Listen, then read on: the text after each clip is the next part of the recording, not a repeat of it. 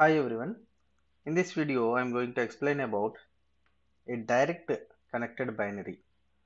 Direct connected binary is nothing but there are no coupling elements involved between the two transistors.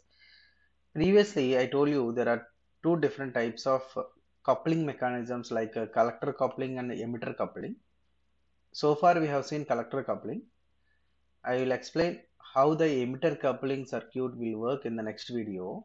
So before going into the next emitter coupled coupling, this video explains you how a direct coupling also works as a bistable multivibrator. So in the direct connected binary, again there are two transistors. These two transistors are connected directly without any coupling elements. Coupling elements are nothing but like resistors or capacitors. So this is VCC. From VCC you are having a collector resistor here, and this is a collector resistor. Collector resistor is not a coupling element. Coupling element is nothing but which is connected between two points. This is plus VCC. It is in terms of tens of values like 12 volts or 15 volts. Now here, see here, previously there was a resistor R1 from here to the base of this transistor, but here there is no resistor. And similarly here also, when you are taking the output of one collector to another base, there is no coupling element. This is Q1 transistor and this is Q2 transistor, C2, base 2 and emitter 2. So we know emitter is directly grounded. As there are no coupling elements, there is no biasing also required because they are connected directly without having any attenuator network in between. And this is collector 1, this is base 1 and this is emitter 1. Okay. Now initially let us assume that Q1 is in on state and Q2 is in off state. So as the transistor Q1 is in on state, its emitter is grounded, and since its base and collectors are connected to VCC through a resistor RC, then what happens, simply IB1 is equal to, IB1 is nothing but the current entering into this. So IB1 we can write it as IB1 is equal to VCC minus VBE1, first transistor base to emitter junction voltage, by RC. See, IB1 is the current flowing from here to here towards the base 1. As this transistor Q2 transistor is in off state, there is no current flowing through the Q2. The current which is drawing from VCC through RC, that goes towards the base of the transistor Q1. So IB1 we can write it as VCC minus, what is the junction voltage here, VBE. VCC minus VBE by, what is the resistance we have in that path, RC. And IC1, how can we write this? IC1 is equal to, as this transistor is in on state, the voltage across this on transistor is VCE sat from here to ground. So VCC minus VCE sat by RC, this is IC1. So VCC minus VCE sat divided by RC. We know that IB1 is far greater than IC1 by HFE. IC1 by HFE. Okay. See, the value of this IB1 is very far greater compared to IC1 by HFE, because this value is more. Beta value is more. As beta value is more, then the value of IB becomes very greater compared to IC1. So, and hence we can say that Q1 is driven heavily into saturation. So for germanium transistor,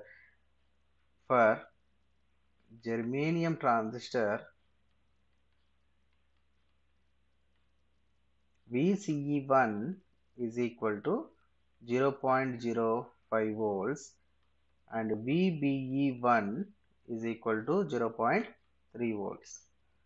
So because of this direct connection between the collectors Q1, see here, between the collectors of Q1 and the base of transistor Q2, so VB1, VB2 is equal to VC1 is equal to 0.05. We can directly equate the junction voltages. Whatever the voltage appeared here, the same voltage appeared at this point also. And similarly, the voltage appeared here can be equated to this point because these are connected directly. It is a direct connected binary. So we can write VBE2 is equal to VCE1 is equal to 0.05 volts. That means a small positive value appeared. So Q2 is not off and it will be conducting slightly. It will be conducting slightly. So the output voltage swing, nothing but maximum excursion, that is equal to VCE2 minus VCE1, that is equal to VBE1 minus VBE1 minus VCE1.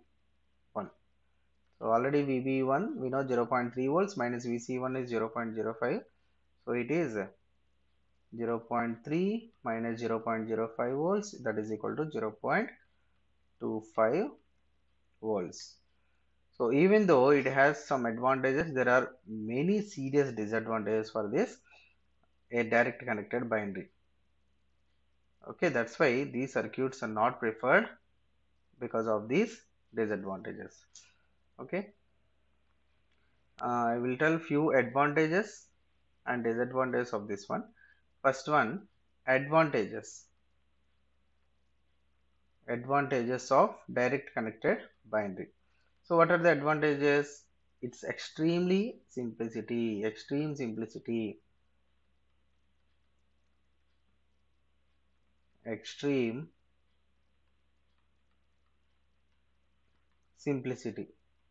Only one supply voltage of low value about 1.5 volts is required. Only one supply is of how much? 1.5 volts is required. Okay, so power consumption is also good. Low power consumption. Low power dissipation or consumption because we are using a single power supply. Transistors with low breakdown voltages may be used. Transistors with low breakdown may be used.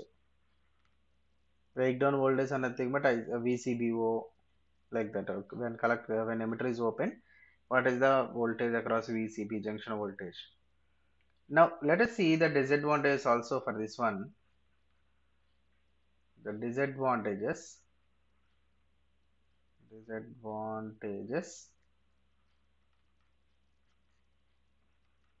So as temperature increases, the reverse saturation current ICBO may increase sufficiently to bring Q1 into active region and may even take Q2 out of saturation. So due to increase in temperature,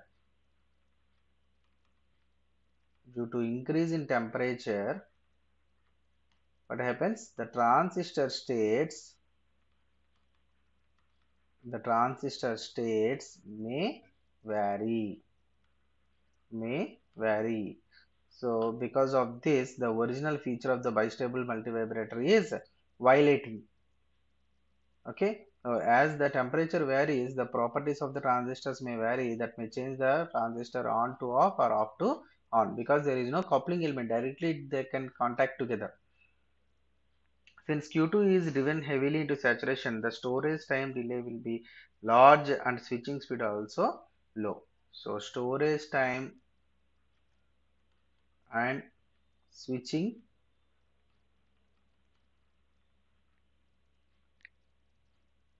speed are affected. That means what happens, storage time becomes more and switching speed becomes less. It becomes more, it becomes less. Okay, so the voltage swing is only a fraction of a voltage, and hence the binary is susceptible to spurious voltages. The voltage swing, as the voltage swing is very small. What is the voltage swing we have calculated? See, 0.25 volts. 0.25 volts means very small voltage. As the voltage swing is very small, it is susceptible to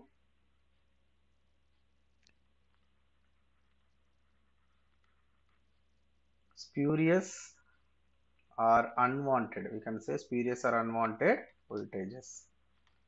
Okay, because it is having very low voltage. Okay, so that is the disadvantage. More disadvantages are there compared to advantages. That's why this type of binary, direct connected binary, is not at all preferred. Okay, so this is about direct connected binary. In the next video, I will explain about emitter coupled bistable multivibrator, which is nothing but a Smith trigger.